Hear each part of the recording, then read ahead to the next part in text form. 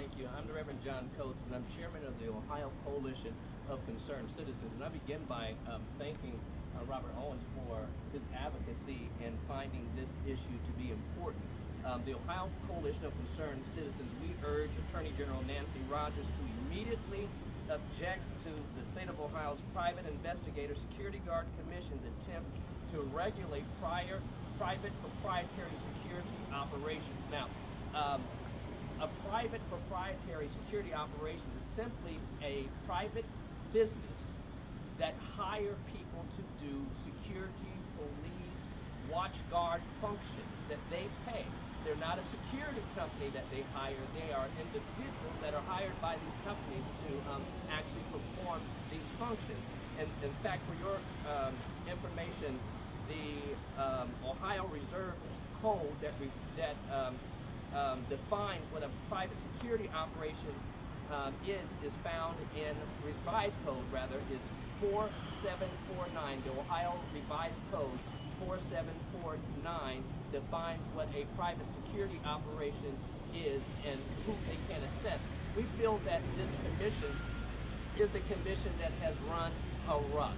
And I don't believe that this is government solely. I think this is driven by the private security industry and their attempt to drive or to gain access to these private businesses to make more money.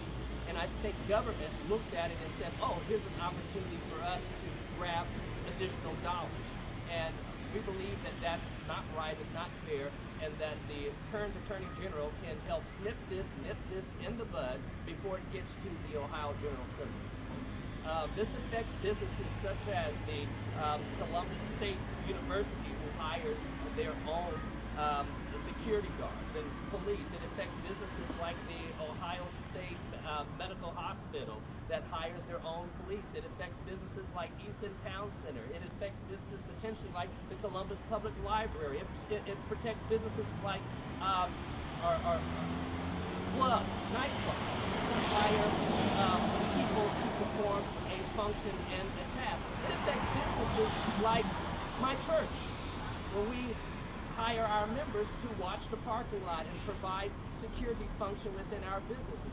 We do not want to be assessed additional dollars for protecting ourselves. We believe that it is our constitutional right to be able to do so, and it's through educating the community to hope this issue will be introduced into this election cycle, and that all candidates for Attorney General would take a position on it, as Mr. Owens has done as well, and that Attorney General Rogers will act on this.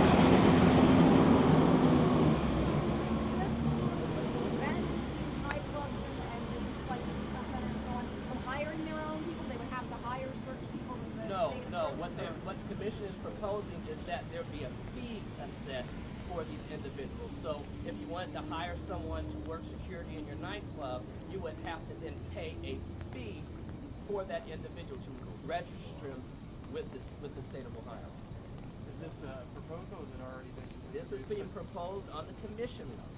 It's proposed on the commission level, and as good citizen watchdog people, we saw it on the commission level, and we're advocating that it be nipped in the bud now before it goes to the Ohio General Assembly. Are they proposing legislation, or are they going to try and do some kind of rule change? They're discussing it, and they haven't gotten into the specifics, but the discussion has raised a big red flag, and we're concerned.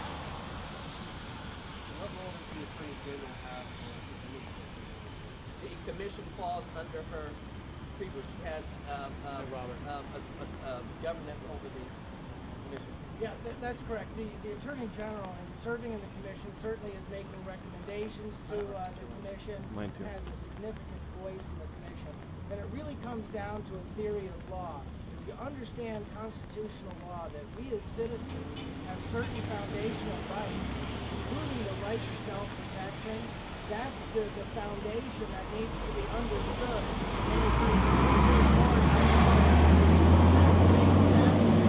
Also, because are these pro-business or anti-business policies? Too often we see government take the attitude that if it moves, tax it, and if it keeps moving, regulate it. That system has to come crashing down. We have to be given the individual right to provide for our own defenses, and certainly we don't need government involvement and government regulation that's going to continue to burden private businesses from taking appropriate actions and from protecting their own property. Any thoughts on this squabble between the two campaigns on what is public service and what is county public service? Well, I think it's a complete outrage that they're picking non-issues to squabble over. You know, when I saw that they're analyzing hundreds of press releases, I thought to myself, why don't they start analyzing the financial records of the companies that are benefiting from no-bid contracts? Why don't they start analyzing the contracts of slush funds and big political giveaways? We're talking about hundreds of millions of dollars that are being pilfered from the Ohio Treasury. Let's talk about those issues. That's what matters to Ohio, not how many press releases or what counts as public service or nonsensical issues. I mean, do they really think that all the scandals in the Attorney General's office, there's no issues to talk about, that all the concerns are solved? We've got real issues, and it's high time we start talking about real issues. Do we know if this would mandate some kind of government background checks on these employees? Or fingerprints or anything like that? When you look at the history of how regulation works, whether it's on a small scale or a large scale, the bottom line is it's a slippery slope. As Reverend Coates pointed out, this is still at the commission level. There are no specific criteria that are set yet. However, just a discussion moving down these guidelines is anti-constitutional, it's anti-freedom, and it's anti-business. We've got to nip this in the bud, because anybody that has been around the legislative process knows that if you're going to stop legislation, you better stop it early, because once it gets on a roll and picks up big money sponsorship, it's a leviathan that will steamroll the Ohio people.